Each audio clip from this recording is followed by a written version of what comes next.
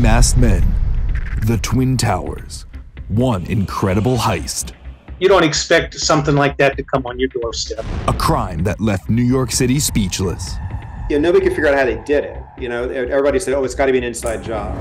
It's the incredible New York gritty caper when masked intruders stormed inside the World Trade Center and robbed the Bank of America of over $1 million and almost got away with it. It was supposed to change their lives forever, and I guess it did, just not in the ways that they had hoped.